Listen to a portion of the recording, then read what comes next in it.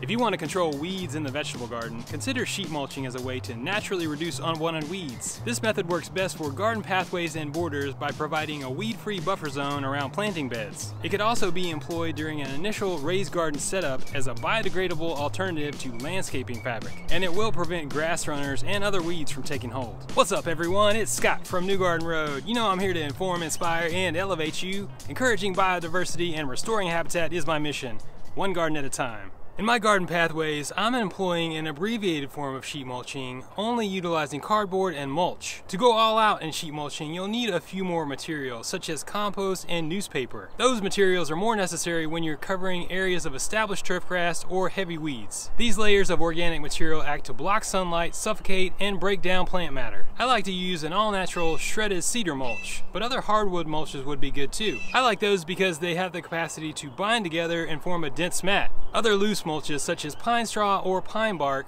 may allow emerging weeds to receive some sunlight through those gaps. Prepare your materials in advance, and if you've got some cardboard with some tape or staples, make sure you remove those before you set it down. I also like to spend some time cutting my cardboard into pieces so that it will more easily overlap, preventing any gaps for light. I recommend that you work in sections and start off by removing the bulk of any weeds or grass.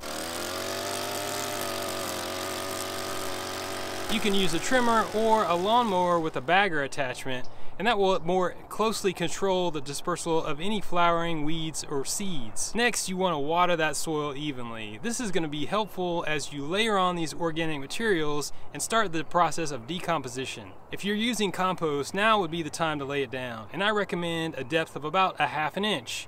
And again, water it in. And if you're using newspaper, put that on top of the compost next. And you guessed it, water it in. Now you want to begin layering in your cardboard, overlapping it by a couple inches, leaving no gaps. Make sure you water that cardboard until it's saturated. This can take several passes.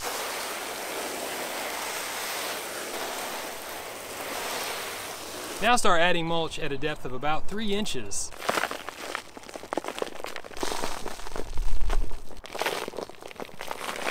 You can use a sturdy garden rake at this point to even out the mulch as you've laid it down. It can also be useful in tamping down that mulch next to any bed frames. Now you want to water it in again. That's going to help to settle things in place, and all that moisture and all those layers is going to slowly start breaking down any organic matter, including the weeds that might still be alive underneath all the cardboard and the compost and the newspaper. Continued maintenance of these spaces is going to be essential in maintaining them at a weed-free level. You want to be observant and spot treat or pull any emerging weeds. If you're looking for a natural herbicide, consider using 20% vinegar in combination with orange oil. You want to combine that at a ratio of 1 gallon of vinegar to 1 cup of orange oil. Add more mulch in subsequent seasons. This can help to bolster all that organic matter that you put down and keep those weeds from popping up and any seeds that may get a chance to germinate as things start to thin out. Prevent weeds in nearby landscaping from flowering and setting their seeds. That's how they're going to get in the garden in the first place. If you've got some lawn space nearby the garden like I do, consider using a bagger attachment to collect all those trimmings. If you've got a really active composting system, you can go ahead and add those trimmings to it.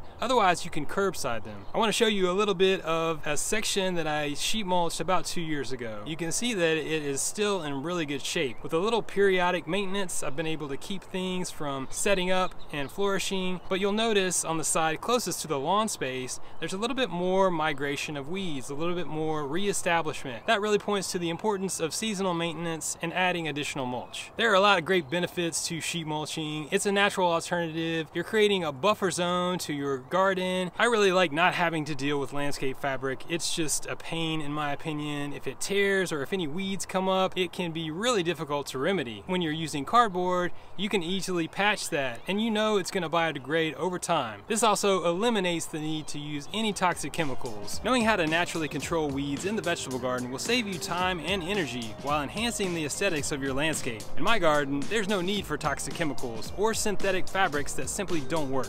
Now check out more awesome gardening videos on my channel, like this one, and subscribe for weekly content. You can grow your own food, keep it organic.